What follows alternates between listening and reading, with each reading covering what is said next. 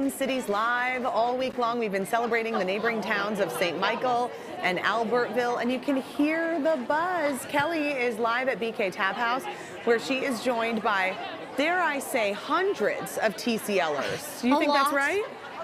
You know, pretty darn close. I mean, a lot, and there's a whole other restaurant on the other side we're going to get to where people are in there as well. It's going to be a very fun show. So you got to stick around, Elizabeth. Okay, don't go anywhere. I will. I'm here. We have really missed being out like this and doing these shows, our TCL and Your Talent shows. We took a 2-year hiatus from doing these shows because of the pandemic, and another series that we really enjoyed that kind of hit the pause button on was our Kid Connection series. And I'm so happy to announce that it is back, and we are so happy about this. So today you are meeting Levi. He is a 12-year-old in northern Minnesota that would love an outgoing family that likes to build things. Take a look.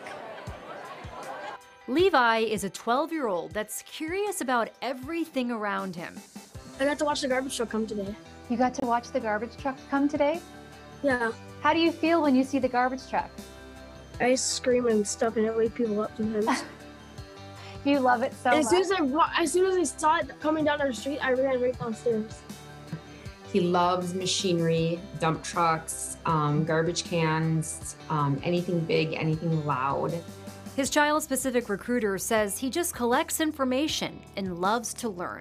Levi is really smart, very creative. He loves to build stuff, cardboards, connects, Legos, anything really he can get his hands on. What is that you're holding up? It's a trash can I made. That's a trash can that you made? Yeah, look at it. So is that supposed to be like your big trash can that's out in the driveway? Mm-hmm. Cool. Did you put wheels on it? Yep. That is awesome, Levi. Hi, my name is Levi. I'm 11 years old, and this is my reel. Levi was recently featured on the Real Hope Project, an organization whose goal is to make a video for every child in foster care waiting to be adopted. It was on this video that he shared what he thinks a family's love means. Love is when someone says they love you. That means that they like you so much that they might cry. He's been in foster care for a long time and just wants a family to call his own, which would mean no more meetings, no more social workers. You know, he would have parents that can make the decisions for what goes on in his life.